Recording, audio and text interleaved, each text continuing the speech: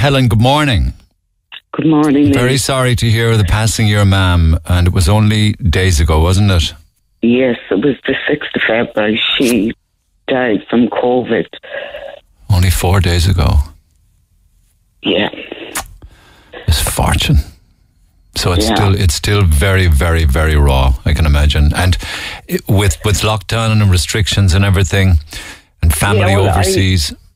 Like both my brothers and sisters are overseas, and my father just passed away on the 1st of October, so they couldn't come for his funeral, and they couldn't obviously come for my mother's. And with the restrictions, I mean, we understand, 10 people, and that's all we had.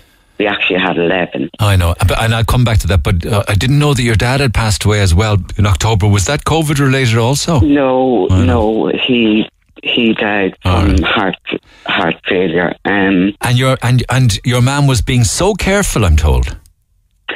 Yeah, well, she was in Ballynoe nursing home, and they had kept COVID out the whole time, and she just, I think since Christmas it got in there, and she was just, I suppose unfortunate, because from when her symptoms began, she just lasted just under 12 hours. Oh. So, I know. The church, the priest was very good. They try to make it as normal as possible under the conditions. The undertakers were great. It was the crematorium. Because we had no one to shoulder my mother's coffin, myself and my sister had wheeled the coffin from the church into the church. And when we got to the crematorium, the undertakers kind of set us up. We were wheeling it in, and they just come out and said, "Oh no, our staff will take over from here." So they kind of wheeled her in, and we weren't allowed inside the door of the crematorium. It was outside in the courtyard. Was there any kind of ceremony in the courtyard or anything like that? Well, the priest was saying his prayers, but we could, because it's like a cave. The wind was sort of howling. We couldn't really hear. It was freezing cold. It just seemed. I just couldn't understand why we couldn't go in to the crematorium. It was horrible. So there was yourself and your sister and a few close relatives. That's it. There was actually 11 of us. That's all. And we were all family. Because my friends had come down, but she lives in Monkstown, and she actually stayed out in the car park because she knew she couldn't go in. But, I mean, inside the crematorium is big. Yeah, I know it. I've been in there. And you could have a mask on you, and there's only 10 of you. Well, we all had masks, so even if they didn't let us sit down and we had to stand, something, but it just seemed her coffin sitting out there, and we're just standing there. It was horrible. It was just horrible. In the freezing cold, the wind howling. Could you hear the priest? Was there any music playing? We couldn't hear the priest. Now, we did have music playing, but it wasn't because the wind was sort of howling around. It wasn't great. I just don't understand why their restrictions are.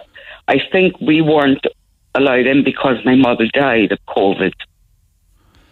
But she's in a coffin. And, well, this is it. I mean, it was sealed from the nursing home, because apparently that's what they do now. They bring the coffin to wherever. Sealed, and it's sealed then, and it is disinfected. I mean, it was able to go into the funeral home. It was able to go into the church. I mean, why couldn't you go inside the crematorium? So you've just answered my question. You were in a funeral home at some stage?